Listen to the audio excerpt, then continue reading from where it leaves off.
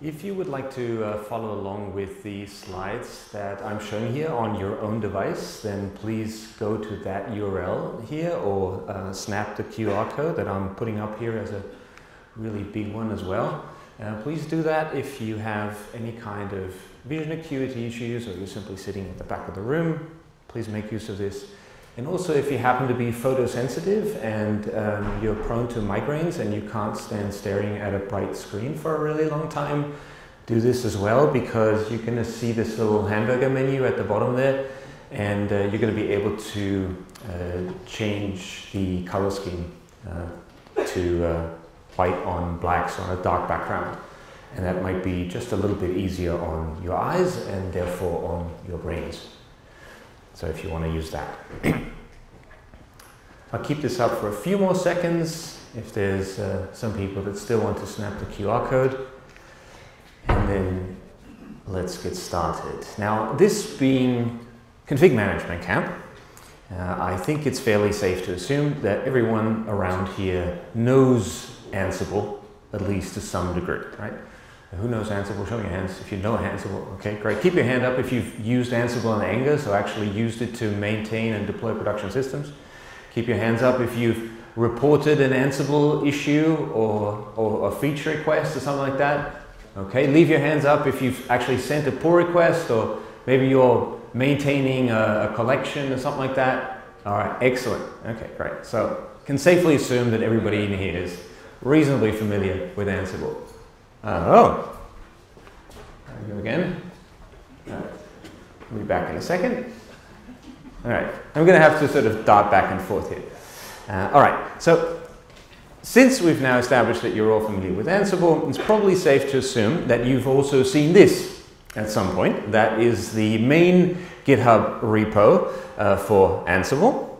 It has the whole commit history of the entire Ansible project all the way back to, as it happens, quite nearly exactly 10 years ago. Ansible got its start in February of 2012, precisely February the 23rd, 2012. It was a Thursday, and it saw the first commit to Ansible, and simply read Genesis. That was the whole commit message. Funnily enough, so keep that in mind, February 23rd, 2012. The Wikipedia article on Ansible has the initial release date as February 20th, 2012. So 3 days earlier, citation needed, which I always thought was a little bit cute. Okay. Anyway, so if you've seen the Ansible GitHub repo, you have probably noticed something that I think, at least according to my recollection, has been there pretty much from the jump, pretty much from the get-go, which is this thing that's under the little about heading, the repo description.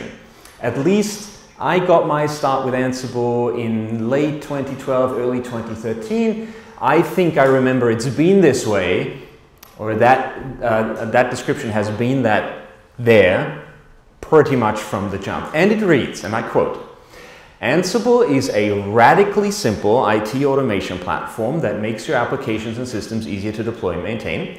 Automate everything from code deployment to network configuration to cloud management in a language that approaches plain English using SSH with no agents to install on remote systems. End quote. The second sentence in here might actually be a little more recent, but the first one is the one that I think I remember as having been there from the get-go. Ansible is a radically simple IT automation platform.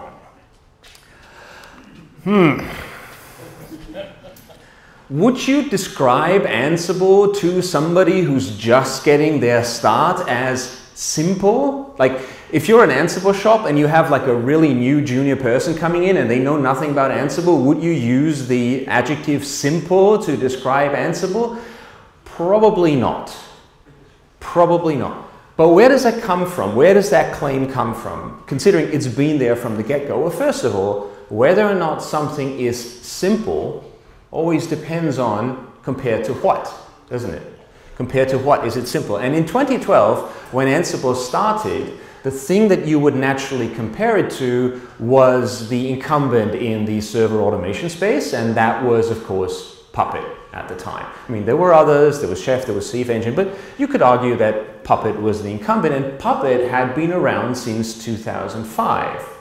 So if you compare the two projects in 2012, well, yeah, Ansible was simpler than Puppet, but just because there was a jolly good lot of things that you could do with Puppet that you couldn't do with Ansible at the time.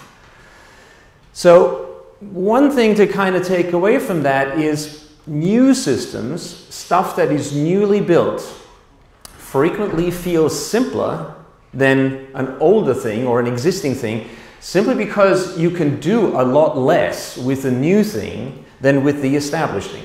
I'd argue this is largely due to the fact that for about 90% of software projects or software systems, the following is true. You can design a replacement for the thing in 6 weeks, you can put out an initial release in 6 months, and then you spend 6 years ironing out the edge cases and corner cases. And for some projects, I think the number is actually 10, so 10 weeks, 10 months, 10 years. But yeah, that's the thing, right? The thing that's been around for longer has already solved more problems. You can do more things with it. And as a system grows and as it develops more features and more capabilities, it's subject to a rather interesting phenomenon which also contributes to growth in its complexity.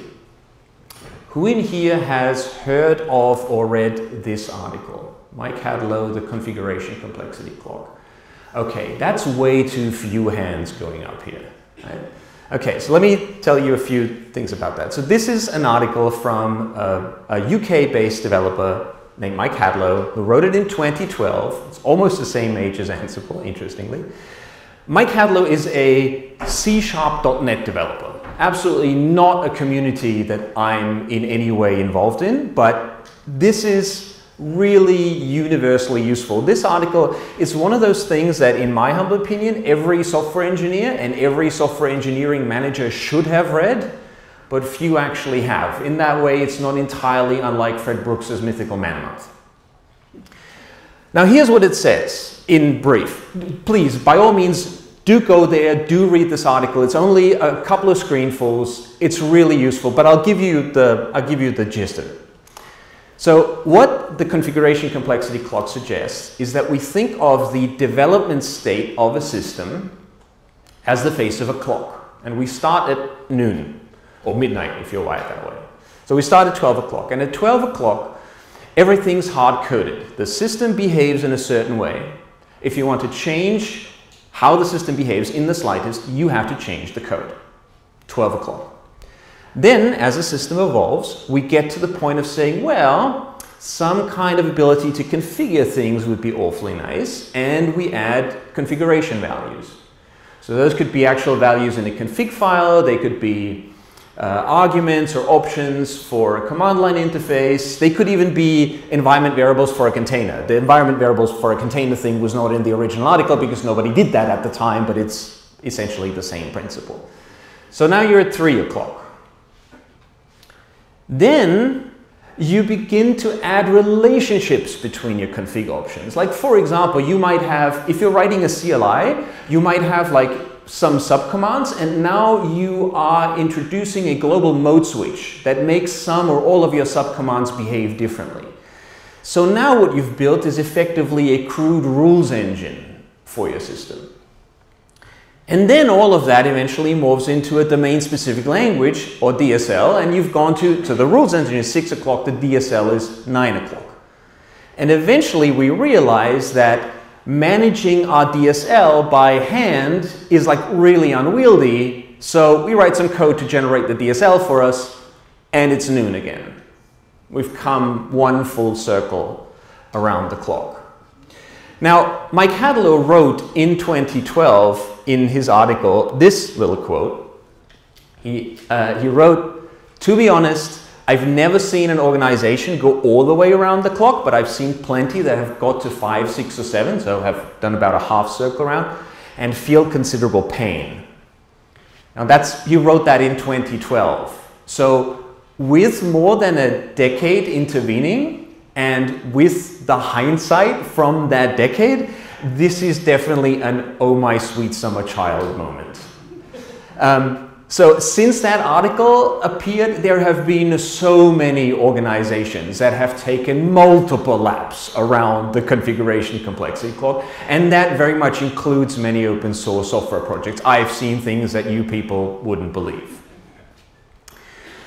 And Ansible, I don't mean to pick on Ansible in any way, but I think Ansible is really interesting because the configuration complexity clock not only very well describes the evolution of Ansible, but it also describes the evolution of the typical Ansible user, like the way people typically approach Ansible. Because what do you do when you first get started with Ansible? Try to remember what you did when you first got started with Ansible. You probably wrote a straight up playbook. You wrote a straight up playbook, it had tasks, it invoked some modules, it did exactly what was written down in the playbook. You could easily follow what the tasks were doing, it was intuitive. Wonderful. Then you realized, well, it would be nice to make some of those values configurable. So you defined some configuration values. You maybe added a VAS file and you moved from 12 to 3 o'clock. And then you created your first inventory. You aggregated some hosts to groups, you applied roles, you set variables for those, thereby you built a crude rules engine. You went to 6 o'clock. And then you noticed, oh, this is nice, I can write my own roles, and those roles can have defaults, and in both the roles and the defaults I can use Ginger 2 templates. And now you operate in this very peculiar, very loosely defined, but clearly domain-specific language, namely Ansible's weird mix of YAML and Ginger 2 and some straight-up Python sprinkled in. So you've reached 9 o'clock. And then at some point you probably figured out, oh, hold on, now I can discover most of what I need to, like most of the variables and most of the information that I need for my inventory automatically, at which point I don't even need to maintain host vars and group vars files anymore. And you found yourself either writing or using a dynamic inventory driver, and boom, you hit 12 o'clock again. And of course, the cycle doesn't. this is always very funny when people have this realization. It's like, oh shit, yeah, yes, exactly. And of course, the cycle doesn't stop there at all, because now your inventory driver grows configuration options, etc., ad infinitum. Okay. And lest you think I want to pick on Ansible specifically, this is by no means specific to Ansible at all, right? So if you think of, for example, Terraform beelines straight to DSL, right? But I don't know, I can only speculate. Maybe they thought by going straight to a DSL, they would not go further around the clock. But of course, people got sick of maintaining HCL by hand and they came up with TerraGrunt, right? Kubernetes manifests, another example. People got sick of maintaining Kubernetes manifests, and now we have Helm charts. And customization, and a myriad other ways of building Kubernetes manifests. So quit pretending that you can run away from the configuration complexity clock. Those things that you're doing to ostensibly improve the configuration of your platform, you're not on a linear track. You are very much on a circular track. The next iteration that you think will definitely solve your complexity problem absolutely won't. You're going to find yourself right back at 12 o'clock at some point, and then you're essentially starting over. Let me show you examples from another project, lest you think I somehow cherry-picked Ansible here. And with this one, I cannot necessarily assume that you're intimately familiar with it, so I'll give you a little bit of background on it. The project that I'm talking about is OpenEdX. Now, OpenEdX is a general purpose learning platform. Who in here has heard of Moodle? Okay, if you've heard of Moodle and you have a rough understanding of what Moodle does, you have a rough understanding of what OpenEdX does. They serve very much the same problem domain. Moodle is a PHP code base, OpenEdX is an all Python code base. They have like different degrees of adoption in various regions of the world, but in general, it's a very, like I said, they serve a similar problem domain. And OpenEdX came out of, it was originally developed at MIT, a predecessor project was called MITx, and there was initial collaboration with Harvard and Stanford universities.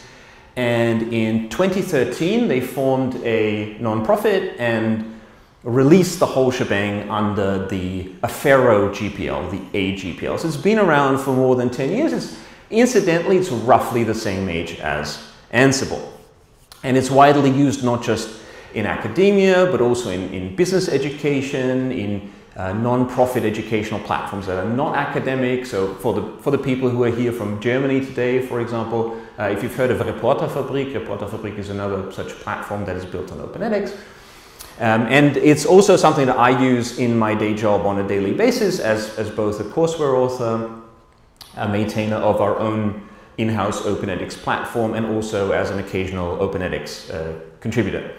Not necessarily to OpenEdX core, but to a variety of adjacent projects. And OpenEdX is at its core really a Python Django application, or rather a whole array of Python Django applications that all work together. It contains a learning management system, a courseware authoring system, a bunch of other things. And the reason that I'm mentioning here is that it's full of fantastic examples that illustrate how complexity, once it's been injected into a system, never goes away.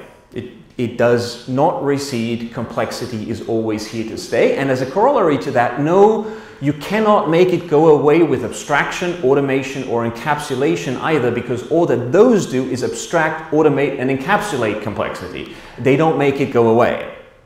And if you need any illustration of that, recall what bundled subprime mortgage securities did to the global financial markets in about 2007 and 2008. Right? Just you think you can get rid of complexity somehow by encapsulating things. Now, before I proceed, I want to make one thing really clear. I do not mean to pick on OpenEdX here at all, just like I didn't mean to pick on Ansible either. I absolutely do not want to insinuate that there is incompetence in play here in any way, shape, or form. I am perfectly convinced that what I'm talking about here is really just illustrative of something that applies to substantially all collaborative software development projects or software systems. And the fact that projects like Ansible and OpenEdX and so many others are open source just simply enables us to look into them and investigate and analyze these things, which is eminently a good thing. So with that said, let me give you one of many, many illustrative examples of the permanence of complexity from this project. So courses in OpenEdX are basically files and directories, and you've got basically gzip tarballs as an interchange format, but you have to sort of import those into the system and then extract them, and then they have to be stored in something that is basically a shared file system. So you have like a bunch of front-end servers and they need to access this shared file system on the back end. So in about 2012, 2013, they had to make an architectural decision on what they would use for that purpose. And apparently they thought, we don't want to use NFS for whatever reason. They also looked at GlusterFS. They didn't quite trust that. So I had a chat with the developer who was involved in that at one point. And he said, well, we looked into that, but we weren't particularly happy. They also didn't trust CephFS. This part is perfectly reasonable for the time because we're talking 2012, 2013. CephFS didn't become actual production ready until 2016. So what they did, what they went with, was this kind of very strange, kind of, sort of, but not quite like file system thingy called GridFS, which is a MongoDB feature. And with that, they made MongoDB more or less a core component, or at least a hard dependency of the platform. Again, we're talking 2012, 2013. I had my start with OpenEdX in late 2015. And even then, so 2 years after this decision was made, people were thinking, whoops, this was a mistake. Like this, it wasn't a great idea to go with that thing. We should really get rid of this hard dependency on MongoDB. And it's now more than 10 years later, and the project is still at the stage of, yeah, we might get rid of it real soon now.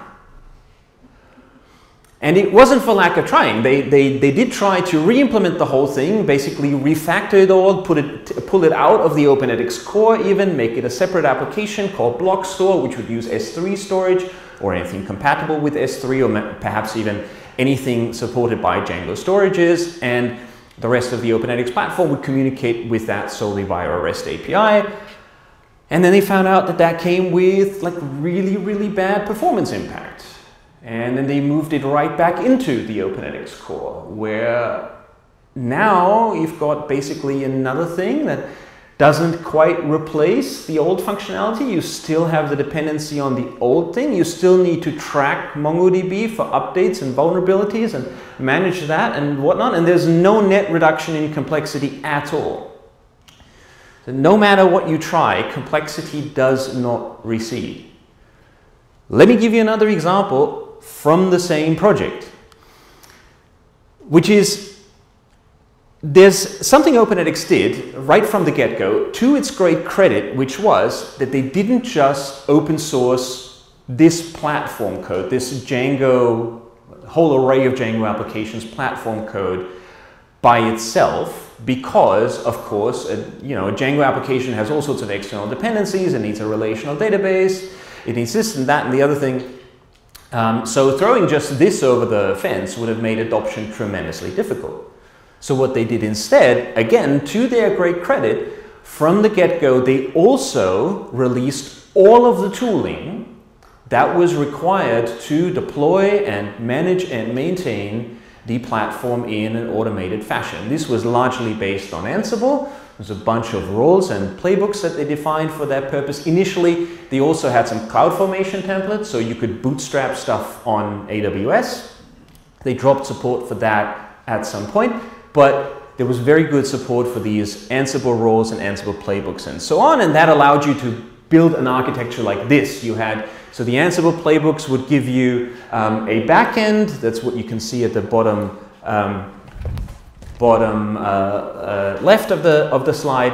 It would deploy a backend for you. You could run this in anything that gave you any kind of virtualization. You could run it in AWS, in VMware, in OpenStack, wherever. It would spin up these 3 VMs for you. Those would be your database backend. It would deploy a MySQL Galera cluster for you, a MongoDB cluster with MongoDB replication, and a bunch of other services that were needed, such as Memcached, for example, or if you're familiar with Django, you probably know Celery. Celery is this asynchronous task processing queue. It needs a backend that can be either RabbitMQ or Redis, and it would deploy that for you as well. So it will give you that backend. And then you could have as many front-end servers as you liked, because these front-end servers were running effectively Django and a WSGI server and a web server, and they were completely stateless. So there was no user data that was stored on them. The way that you would deploy the front end would be you spin up one VM, you run the Ansible playbooks against it, you shut it down, you take a snapshot, and then you redeploy as many of those instances as you liked. If there was, then you might refresh these snapshots perhaps once a month, or something like that, or whenever there was a new point release or patch release or something, you would also refresh that. And scaling the front end, both in and out, was also really simple, because what you could do is you could spin VMs up and down, you could plug them in and out of a load balancer, fine. So this was all, it was neat, it was cool, it was useful, but unfortunately, over time, as you could do more things with it, as it grew more features and more capabilities, it also became progressively more complicated to use and maintain and somewhat difficult to contribute to. So again, as with the MongoDB content store, block store bit, people desired simplification. How do we simplify? We use containers, right? Containers make everything simpler, always, right? Containers simplify everything. So what happened was a project, initially a third-party project, emerged to run OpenEdX in Docker containers. That project went through a few names, but now it's called Tutor. And of course, it was really simple to fire up an OpenEdX platform with Tutor initially. But just as with the story of Ansible and Puppet, it was simpler because it could do less.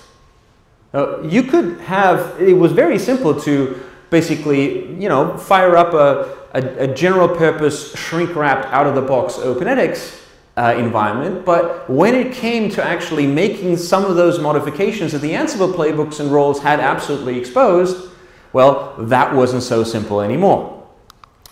And in fact, as soon as it approached something like feature parity, it was, of course, every bit as complex as the Ansible playbooks. And, this is interesting, what Tutor actually does is it generates Docker Compose definitions and Kubernetes manifests and Docker files for you. So, it is one more lap around the configuration complexity clock. It's code that generates more code in a DSL. Or arguably 3 different DSLs in that case. But what this also illustrates, what the experience with Tutor also illustrates, is another very typical problem in complexity management, which is inadvertently, I want to underline, inadvertently making complexity someone else's problem. Let me explain what I mean to this. In Tutor, the lead author maintains a policy, arguably a very, very sane policy, that the project will only accept new features if it benefits a large proportion of Tutor users. That is, accepting features into Tutor core. So even if you have come up with a new feature, you've written the implementation, you're sending a pull request, the author will still say, well, I still want to evaluate, is this actually useful to a large number or a significant proportion, he doesn't say the majority, but a significant proportion of our user base.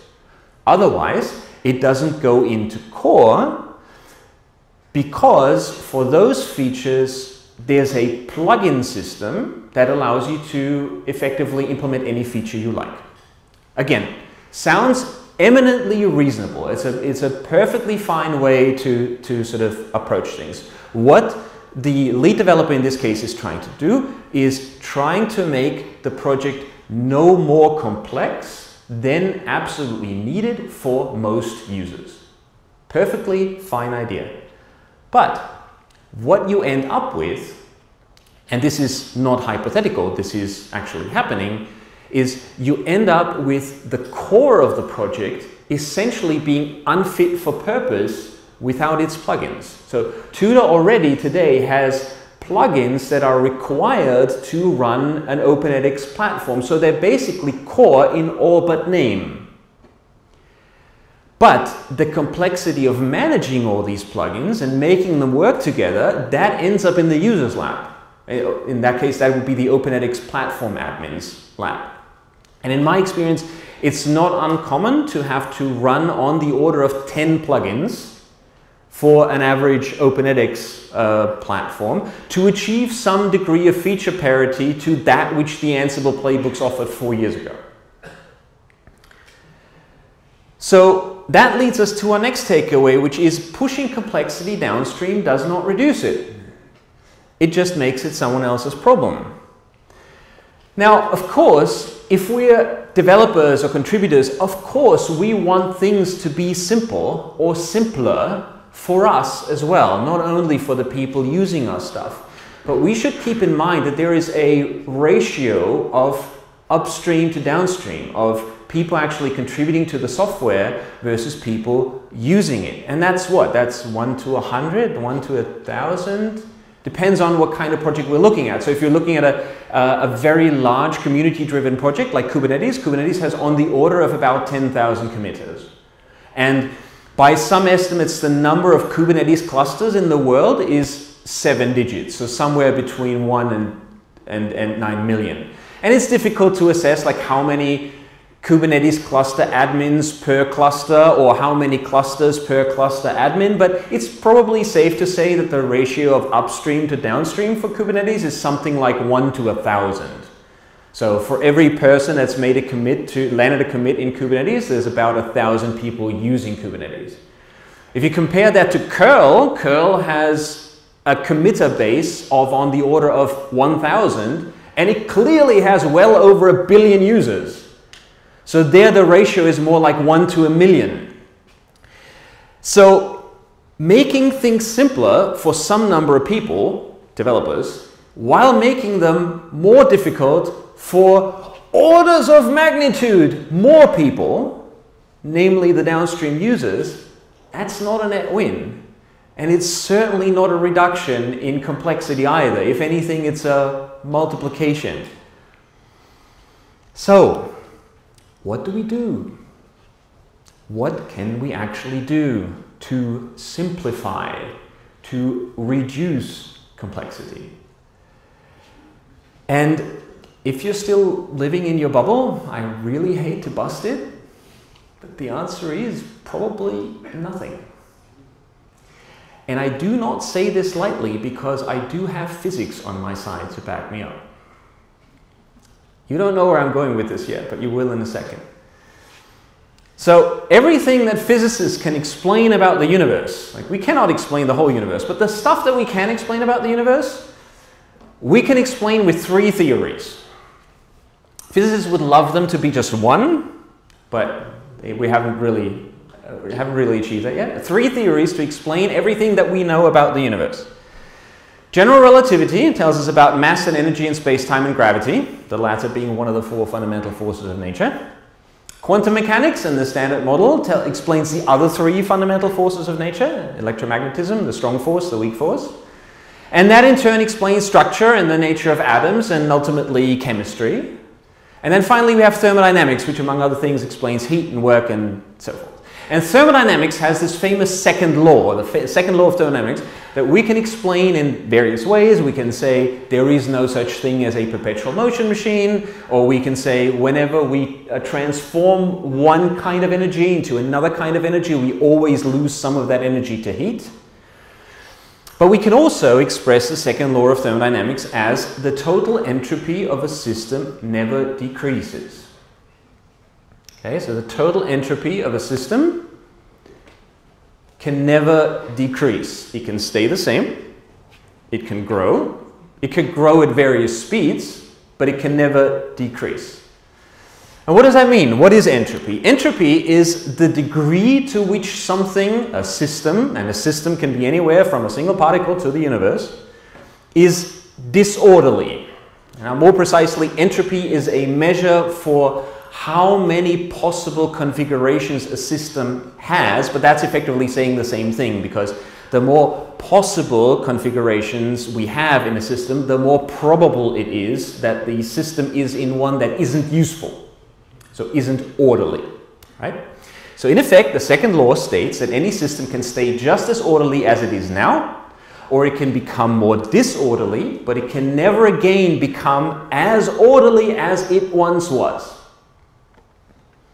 And the normal state of the world is that things keep getting more and more disorderly. And you're all familiar with hundreds of examples of this. You can mix 2 paints in a bucket, but you can never unmix them. The same goes for coffee and milk, or tea and milk if you're wired that way. You can scramble an egg and cook it, but you can never return it to the prior protein structure. You can open a container of gas in a vacuum chamber and the gas will disperse, but it will never go back into the container. I mean, it might, but the probability is so minute that in fact it won't. Right? So this happens everywhere. And there is a very curious consequence from this, which is that this constant growth in entropy is one of the best explanations that physics has for the unidirectional nature of the passage of time. Okay? Because the fact that time always goes forwards is kind of confusing, because since Minkowski we know that there is no such thing as a separation between space and time. It's this whole 4-dimensional thing that we call space-time. But bizarrely enough, motion through space is reversible. Like we can describe anything that's moving through space as a vector, we can flip the signs of that vector, boom, this thing goes backwards. But time only ever goes forwards. That's very peculiar. It's very strange. We can, both space and time, this is what we know since Einstein, obey the principles of general relativity, for example. They're influenced by mass, right? But motion through time is irreversible. We can never go backwards in time. We can go slower in time or faster in time, as anyone who's seen Interstellar knows, but we can never go backward. So reducing entropy, simplifying things, is just as realistic as traveling backwards in time. It's just not happening. But we can do things to hopefully inadvertently speed up the growth of entropy, and we can do things to hopefully deliberately slow it down. So what are ways to drive entropy, to accelerate entropy in the kind of systems that we typically manage in software systems? Adding features without gating them behind a feature flag.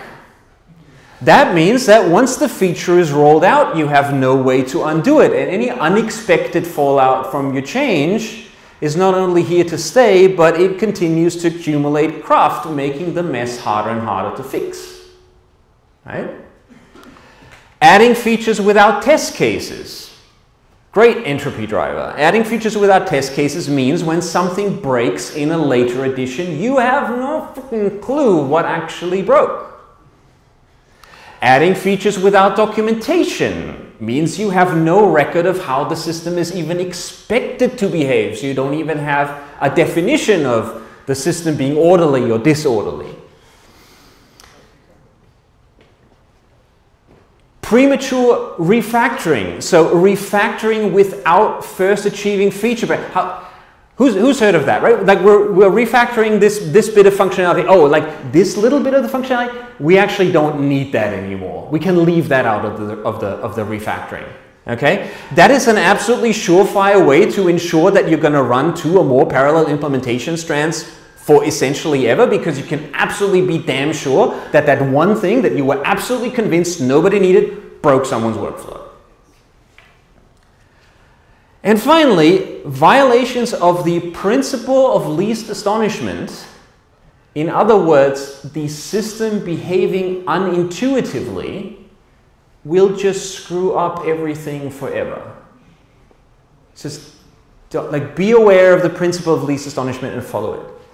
Because if you don't, everything's going to be terrible.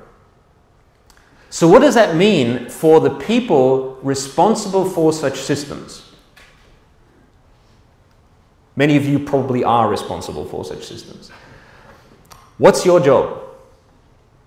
If you are responsible for a system, it's your job to slow the growth of disorder in that system. You will never be able to reduce disorder, and any attempt to do so pits you against a most fundamental law of physics. And laws of physics are a little bit like terrorists. It doesn't make sense to negotiate with them. But you can do your damnedest to slow the growth of entropy in a system that you're responsible for. For example, never land a change without documentation. Always make sure that the documentation update happens simultaneously with change, because docs define how the system is supposed to behave. Always follow the principle of least astonishment. Make sure the system behaves in a way that makes sense. And just to be clear, following rule number 1 is not a free pass for this one. Okay? Yes, if you have a system that behaves unintuitively and that behavior is undocumented, that's 100 times worse than the system behaving unintuitively and the behavior being documented. But it's 100 times better for the system to behave intuitively and be documented. Never merge a feature without a corresponding test case. Always include the test case in the patch that merges the feature. Oh, okay, yeah, so you're adding a new feature. Great, wonderful. We need a unit and we need an integration test for this. It goes into the same pull or merge request. it does not land without it. Never send a feature to production without a feature flag. And for when you decide that a particular part of your system needs refactoring, and that happens, and you think that there are some things that that refactor would touch that you're convinced you actually don't need anymore, what you do is you deprecate that feature, you cut a release, you remove that feature, you cut a release, and then potentially weeks or months later, you start refactoring whatever is left to full feature parity. That's a refactoring. Everything else is just duplication and multiplication. And those are all things that any developer, any sysadmin, any operator can do to stem the growth of entropy in a system. But there is something that's a little bit weird, which is that, and I use the term manager in a really broad sense, right? It can be somebody who's actually appointed to like a lead an organizational unit. It can be an open source project leader, like whichever. But a lot of managers are entropy accelerators. They do exactly the opposite of what they're supposed to do. They speed up the growth of disorder in an organization. So let me know how familiar this sounds. You have an internal Slack channel, okay? And communications in that Slack channel are poor and chaotic and nobody can really follow that. How many of you can think of a manager right now whose probable solution to that problem would be, let's have more channels? All of them, yes. Right? And of course, those are then more channels that everybody that previously followed just one channel now has to follow, and that one channel doesn't get retired for another 2 years. Right? And that's not a singular example. This sort of thing happens all the time. And I don't have a good explanation for that, but I posit it has to do with this weird, misguided fetish for this thing that we call leadership, that we seem to believe that in order to be useful, people must lead, they must do, they must direct, right? When in reality, there's at least three productive things that people can do when they collaborate, and one of them is not necessarily better than the others. You can lead, you can follow, you can get out of the way. And I chose to paraphrase that patent quote because the original has more profanity, obviously. But sometimes I wish people who are leaders, whether formal or informal, appointed or not, would more often choose option 2 or 3 out of these, rather than always defaulting to option number 1 and sort of constantly stirring the pot and creating ever more disorder. And I want to mention another thing that people, including but not limited to managers, frequently misunderstand, and that is the KISS principle.